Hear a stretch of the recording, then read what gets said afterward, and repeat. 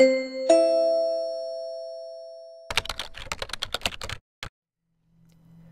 everyone, Steve here with Muse Themes. I'm back for more with our state transitions widget. We've had lots of requests from users on how to build these more elaborate buttons that have these really unique strokes on them. So as you can see, the stroke kind of appears to move from one end to the other, and it's a little bit complicated to build, but I think once I kind of dissect this file for you, it'll all make a little bit more sense. So let's go into Muse first and look at the file quickly, and I'll show you how these kind of work. So the first thing that we have here on this main transitions button is, if we click on it, of course, it's in a state button. Whenever we're going to have multiple things animating or clickable at the same time, we need to put them in a state button. Within that, we have a rectangle, which of course is this center bit here that I'm scaling. Then we have this group, and the group is where we have all of these outlined kind of strokes. So let me ungroup that for a sec. And I'm just going to pull them all apart and show you what they are. So this is why it's always tough sometimes to work within a state button, because things kind of move together even though they're not. But as you can see, I can actually drag these components apart, and you can kind of get a sense of how they're actually built. So if I click on one, you can see that it actually has a fill applied. And right now this fill is using an SVG file. So let's go ahead and build this. I'm just going to use a PNG to make it a little bit easier for people in Photoshop, but let me create a new site and I'll just leave it blank and I'll show you how this is done. It'll make a lot more sense. So the first thing we need to do is build graphics to go in those really thin frames. And so what I'll do is go to Photoshop. Let's create a new document, and I'm going to make it about 4 pixels wide, which will be a little bit of a thicker stroke. And let's set the height at 600. And click OK. So now you've got this really thin graphic. Now the next thing that we're going to do is I'm just going to use the fill or rectangular fill here, and let's just draw a box and kind of cover approximately a little bit less than half of this stroke area. I'm going to use red for this example because it stands out a little bit, or you know what, I'll use black so it looks a little bit more like the example. Okay. And now what I'm going to do, I'll zoom in a little bit on this box, is we need to duplicate it and drag it down to the bottom. But we need to make sure that we leave a gap in between. So I've duplicated the box and I'm just dragging it down and there. So what we have is we have these 2 boxes and we have a gap in the middle.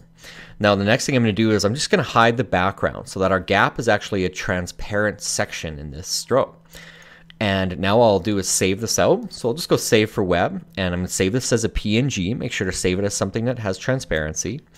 And I'm just going to save it to a folder, and let's just call it transparent stroke.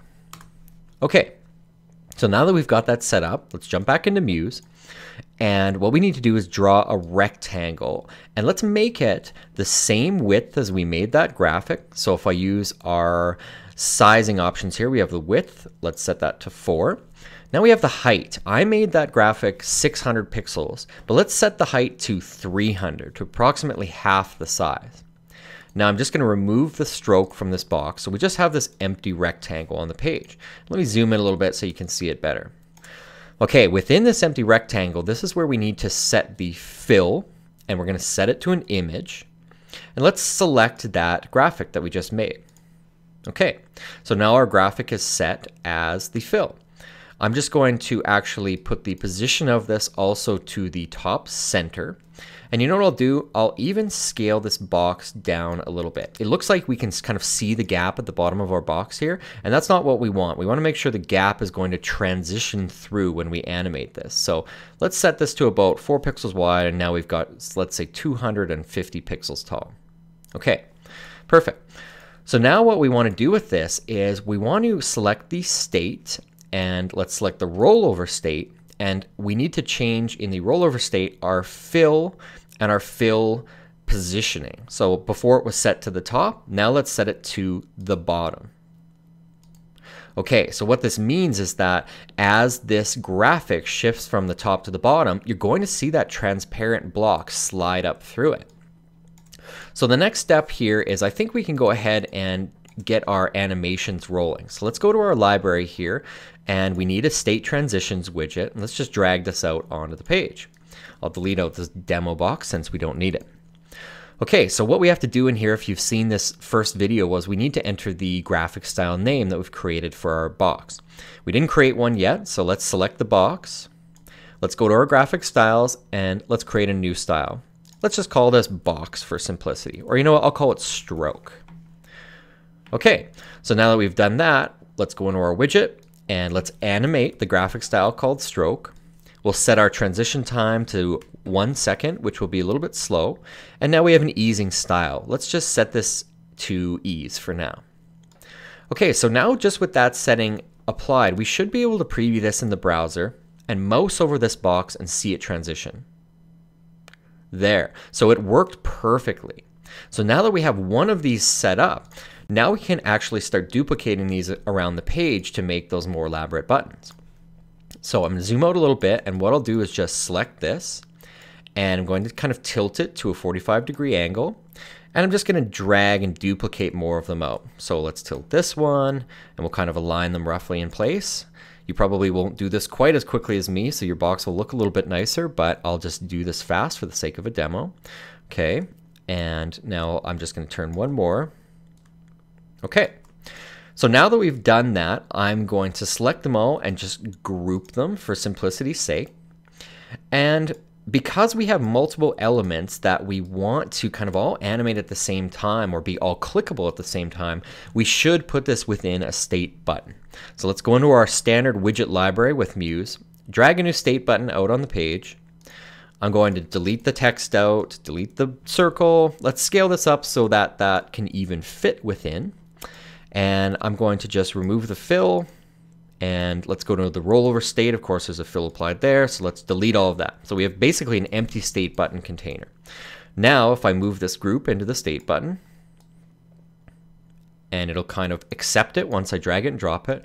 And now what this means is if I mouse anywhere in this area, our strokes should all be clickable and they should all be linked. So let's preview this. And there. You can see if I move into the box that everything transitions. So this is exactly how we built the button in this demo. Now the only difference here is that we have another element within, which is a center fill.